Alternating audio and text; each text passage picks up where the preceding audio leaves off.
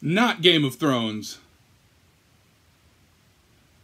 Whew, that worked. Hi, I'm Bear Claw Billie, and welcome to my brand new show, Dinner for a Movie. How does it work?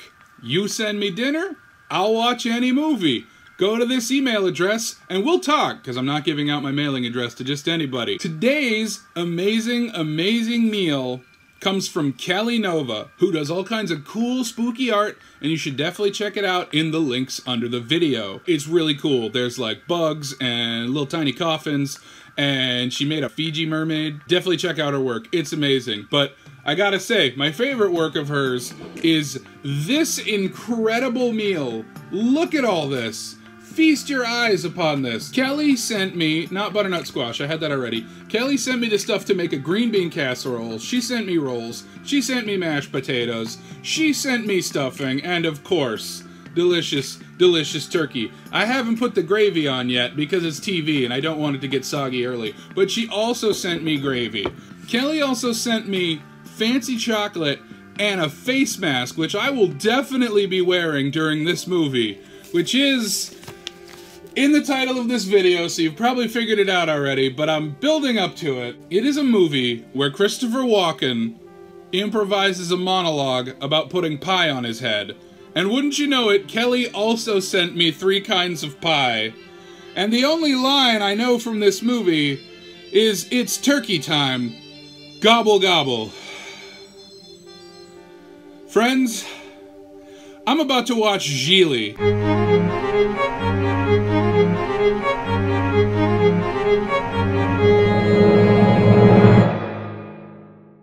Well, that movie sure was something. Let me give you my spoiler-free take. If you like bad movies, this was a great one. The dialogue was ridiculous in a lot of spots. I will throw in this caveat. There's a lot of uncomfortable stuff that doesn't make this quite a we're just throwing on a bad movie viewing. There's some dark stuff, and some of it is not necessarily intentionally dark. I think it's just made in 2003. So just heads up going in, it's not quite the we're gonna just have a 100% laugh riot movie that you might be expecting. I will say this though, surprisingly watchable outside of those things. When it's bad, it's wonderfully bad, and believe it or not, when it's good, it's actually kind of good, but I'm not gonna say it's a good movie. We'll get into it. Here comes the spoiler parts review.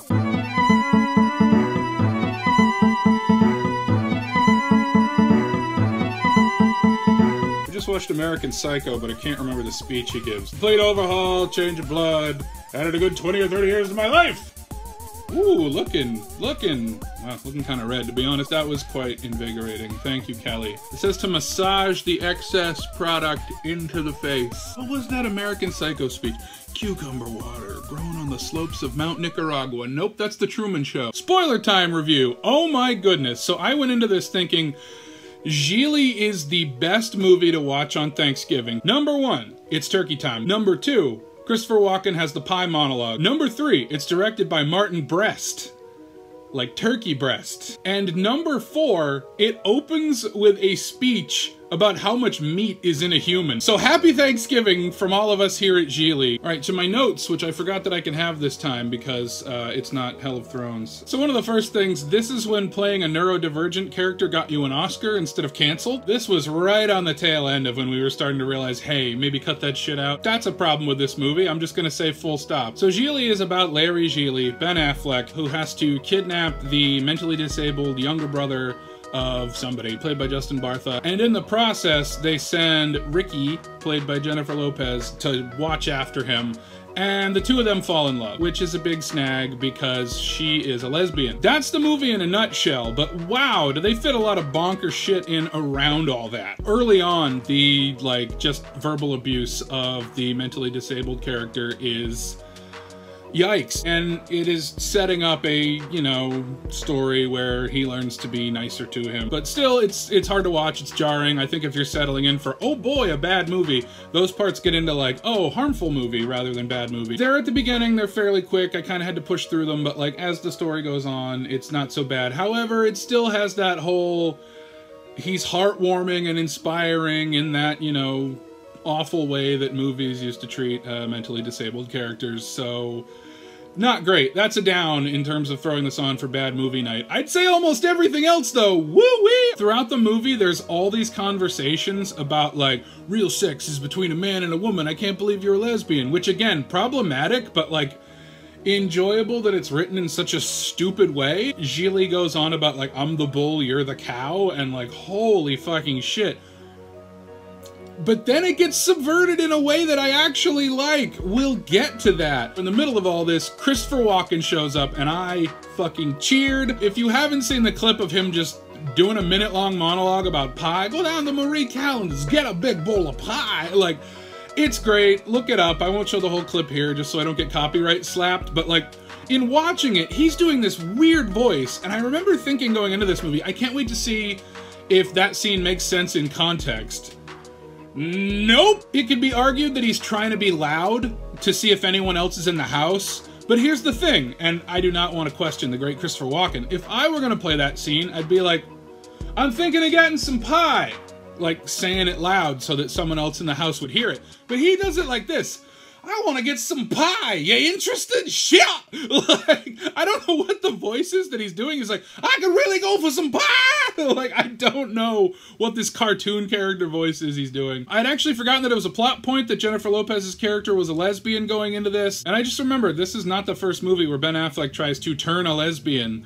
What's up with that, Ben? Why is that your thing? There's an amazingly cheesy scene where Ricky threatens a guy who's playing music, and by the way, they never show what he's playing music on until the very end of the scene. Editing is important, kids. You need to establish what's happening and where things are in a scene. I couldn't tell if it was like part of the soundtrack or if it was playing at the diner, but anyway, some darn kids turned their darn music up too darn loud. And Ricky goes to threaten them with the rip that takes the past. A fighting move that apparently pulls out part of your brain and makes you forget everything. What a badass threat. Like, it was so cheesy and hilarious, and I loved it. Like, it really felt like it belonged in a different movie, but like, I loved it. And then at the end, Larry smashes the kid's laptop. We finally see where the music was coming from and says, I quote, suckmydick.com. Why is turkey time and the pie speech the quote everybody knows from this? I'm here to put suckmydick.com in the lexicon of Gigli discussions. That's the one we should have focused on. Ricky talks to Gigli about like repressing emotion and how that's probably not good for him. And it was like this weirdly tender moment right after the scene where she threatens to rip someone's memories out through their eyeball. And then they go to meet Gigli's mom, and Gigli's mom half is encouraging Ricky to sleep with Gigli, and half is trying to sleep with Ricky herself. It's really weird, but I will say the scenes that come after kind of give it some context that, like, maybe Gigli's mom always knew there was something different about him? We're gonna get to that. So there's a whole bunch of speeches in this movie about how men and women just evolved to be together, and ooh, Ricky, I know you're a lesbian, but you gotta be with a guy, you gotta be with a big macho guy. Larry gives some really awful speech about how, like, you know, lesbians crave men because they go and buy a bunch of doohickeys that are shaped like men. I believe at one point he uses the phrase, erotic monkey wrenches. And the whole thing is just cringy and gross, and I didn't really like it, and so I was like, this is all gonna lead up to a scene where Larry's gonna be like, you just ain't been getting dicked right. Lady, the reason you're a lesbian is because you just ain't been dicked right, which is just such a gross thing. Surprise. The movie actually went another way, and it warmed my heart. This might be my new Rocky Horror Picture Show, in that it's bad, but at the heart of it is some really wonderful and bright and true queer subtext. They start getting closer, and Larry's like, what's going on here? I thought you wanted a woman. And Ricky says, I got one. I didn't expect to tear up at this movie. Yeah, there's trans subtext in this movie. I would go so far as to say not subtext, actual text. So now the scene with Gigli's mom being like, I always knew there was something about him, give him a try. I'm like, wait, was that Gigli's mom being like, I always got a feeling that there was some femme there? And then they have really sweet, lovey sex. And then Gigli says, yeah, that whole cow bull thing, sorry. I'm the cow? Which, okay. good enough attempt for 2003, and like it's not just a one-time thing. Like it feels very much like a part they put in just to justify that she slept with a man, but like at the end of the movie she's like, hey, you'd look good with mascara, and he doesn't outright reject that idea, and it all was just really sweet to me. And like, if I can be a little personal here, that's been my experience with figuring out that I'm trans, is partners being like, I'm really picking up on your femininity here. Are you? And me being like, what? No. Maybe. I never expected this from the cinematic turkey Gigli. But I'm eating it up. Gobble gobble. Pacino shows up at one point to try to top walking. He fails. The movie tries to make a lot of humor out of Brian, the mentally disabled character. Rapping? It's cringy. It's real cringy. Doesn't really work. It plays half funny, half heartwarming, and neither one's really good. Just, nope. The movie tonally is very all over the place. I feel like there are elements of this that could work, but it just didn't come together as a whole. There's a weird subplot about Baywatch. Like, Brian really wants to be on Baywatch, and towards the end of the movie they drive past a music video shoot and he thinks it's Baywatch, and so first of all they just let him go. Like, it's not a closed off set, he can just get in there and be in the video, okay. But also I realized, when did Baywatch end? So I looked it up. 2001. Did you know that? Baywatch was on the air until 2001. At that point, it was called Baywatch Hawaii. My favorite was Baywatch Enterprise. There are 242 episodes of Baywatch. I'll watch all of them for $10,000. Get at me. Speaking of the early 2000s, this came out the same year as Daredevil. Daredevil dropped in February of 2003, and this dropped in the summer of 2003. Watching this, I realized Jennifer Lopez should have played Elektra. I love Jennifer Garner, but Jennifer Lopez should have played Elektra through and through. The second to last scene is very cringy. It's trying to be heartwarming, but it just kind of feels really misguided, and you just kind of like feel bad, and you feel yourself tense up, and you want to look around the room at the people watching with you, which for me is nobody, thanks pandemic. The movie ends on a quote that's come up throughout it, which is, not everything is black and white. If that's not an indictment of the gender binary, like at the end a tough gangster is told that he would look good in mascara, I kinda love parts of you, Gigli, so I'm gonna end the same way you do. I don't love you, I don't hate you, not everything is black and white. Thank you so much to Kelli Nova for my Gigli Thanksgiving mealie. Be sure to check out her work below. Here is my website, here is my Patreon, here is the email where you can get on dinner for a movie. Thank you so much for watching. Life is not black and white. Gobble gobble. Bye everybody!